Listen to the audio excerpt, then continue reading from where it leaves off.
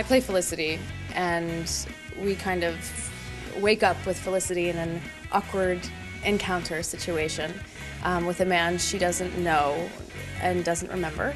And without giving too much away, she takes him home to meet her parents. His name is Zamir, which he claims is Irish, but then he says certain things that make you scared of him. So then she's trying to get out of this marriage, which he doesn't want to let her out of, and she has a right-wing nut father who immediately hates this guy. I get radicalized by 9/11, the attacks of 9/11, and I sort of become the liaison with a shadow government headed by a crouching tiger out of the Pentagon. My daughter comes home with a Middle Eastern-looking fellow, and he's very aggressive. And over the course of a few scenes, I think he's a terrorist. The plot goes on from there about, is he really a terrorist or is he not? You meet a mother who's trying to cope, and one of her ways of coping is to go to the theater, because theater is life, right?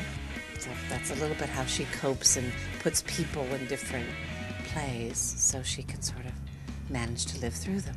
These characters are just, they're completely, I mean, my guy he's a minister, half Presbyterian, half Wicca, who's a porn producer, that's, so it's just that run-of-the-mill stuff. The title is Why Torture is Wrong and the People Who Love Them. And I wanted to communicate that it actually does have to do with torture and, by extension, the war on terror. And yet it is a comedy, actually. I read it and I laughed so hard. I was reading it on the subway and I laughed so hard that people looked at me like, shh. And then I got home and I laughed again, and every day we laugh. There's enough reality and there's enough humanity and heart in them that they're not cartoons. They're real people with real issues and real struggles. So,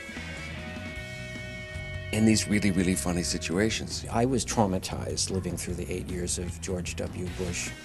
A horrible, horrible, horrible president. In a way, the play allows me to, exercise it a little bit. To deal with something like this, like torture, and the after effects of that is interesting. And I think it's funny, I think it's compelling, I think there's real moments of humanity within it that we can all relate to. And there's a do-over, which I think we're all getting right now, I hope. So, who doesn't want a do-over? Torture it never solves nothing, and it hurts people around them, the torturers. But in this case, there's no polemic. It's just pure fun. And if you get anything from it, it's around the corners of the fun. So it certainly doesn't hit you over the head with it. I hope they had a good time. I hope they laughed. I hope that they got to kind of expunge some of the negativity that may have been permeating all of our psyches for the past 8 years. He's very controversial in a great way, of bringing up subjects that we are uncomfortable with, but saying, if we laugh at them, or we present it in a way that we can laugh at, then maybe we'll actually solve some of these things. There are times when you get a little bit like, we can't really go there, can we? Yeah, I guess we're there, and you're laughing at the same time. So it's a real skill he's got. It's not where you think it's going to head. So that's what I would say about this play. You're going to start out not knowing what the hell I'm talking about, not knowing what's going on, and then you're going to feel that way for the rest of the play until the end. But I think you will have had, a good ride.